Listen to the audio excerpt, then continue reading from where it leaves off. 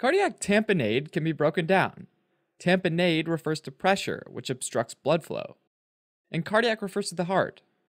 So in cardiac tamponade, there's a buildup of fluid in the pericardium, and that fluid puts pressure on the outside of the heart. As a result, the heart's unable to pump normally and blood flow is obstructed.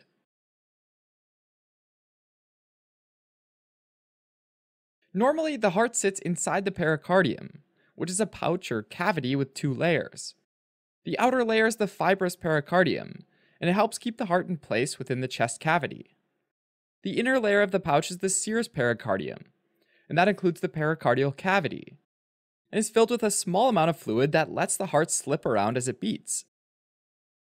The cells of the serous pericardium secrete and reabsorb the fluid, so usually there's no more than 50 milliliters of fluid in the pericardial cavity at any time. That's about as much as a big shot glass.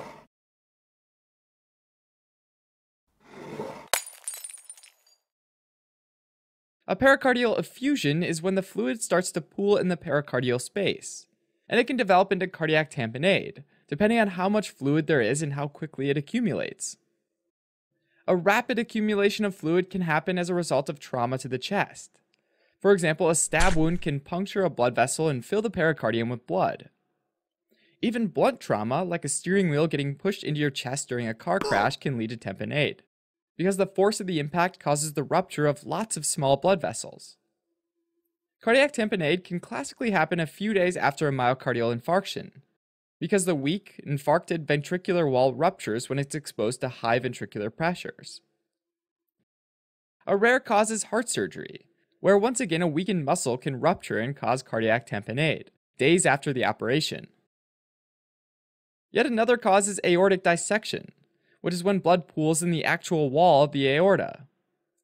If the aortic dissection ruptures through the wall of the aorta and through the fibrous pericardium, blood can spill right into the pericardial cavity, leading to cardiac tamponade. In these rapid situations, even a small volume, as little as 150 milliliters, can lead to tamponade, because the pericardium doesn't have time to stretch and accommodate it.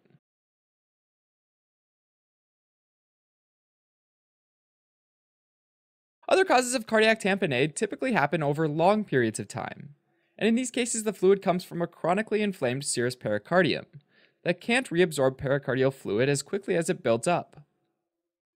This includes cancers that have spread to the pericardium, often from the lung and the breast. Another cause is uremic pericarditis, where blood levels of urea, which is a nitrogen waste product, get really high, usually due to a kidney problem. The high levels of urea irritate the serous pericardium. More rarely, cardiac tamponade can happen because of hypothyroidism, or because of chronic inflammation from a connective tissue disease. In these situations, when fluid accumulates gradually, the pericardium can hold as much as 1.5 liters of fluid before tamponade sets in.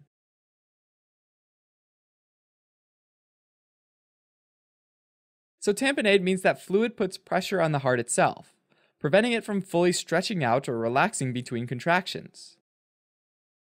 This means that cardiac chambers can't fill with blood properly, and this causes a decrease in cardiac output or a lower amount of blood being squeezed out with each heartbeat, which leads to hypotension. Less blood leaving the heart also means less blood reaches the organs and tissues, and the heart tries to compensate for its low output by beating faster.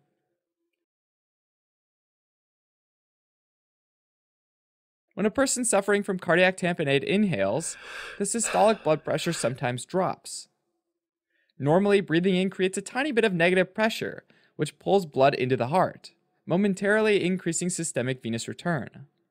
When that happens, the right heart volume increases, and the right ventricle expands a bit into the pericardial space, so it doesn't affect the left heart volume at all. In cardiac tamponade, during inspiration, the right ventricle can't move into the pericardial space, so the extra volume pushes the interventricular septum toward the left.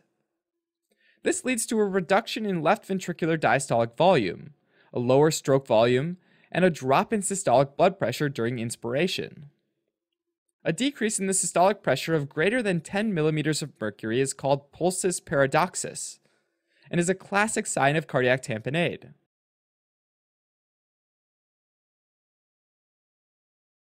In tamponade, there's also trouble in the upper heart chambers. The atria can't distend enough to accommodate the venous blood returning to the heart. That blood will have nowhere to go but back into the veins. And that's why you'll typically see distended jugular veins when you look at the neck of a person with cardiac tamponade. This sign is actually part of a triad of symptoms called Beck's triad, which is distended neck veins, hypotension, and distant heart sounds on auscultation. Although not part of the triad, tachycardia as well as coughing can also develop. People with tamponade might also have dyspnea, or difficulty breathing, as well as weakness and lightheadedness. If it gets severe enough, the heart can ultimately start getting ischemic, or low on blood, which causes it to stop beating. And this situation requires immediate drainage of pericardial fluid. A diagnosis of cardiac tamponade often starts with an ECG. Classic findings include tachycardia, a low QRS complex voltage, and electrical alternans, which is when the QRS complexes have different heights. Echocardiography can show the excess pericardial fluid, as well as the heart swinging inside the pericardial cavity.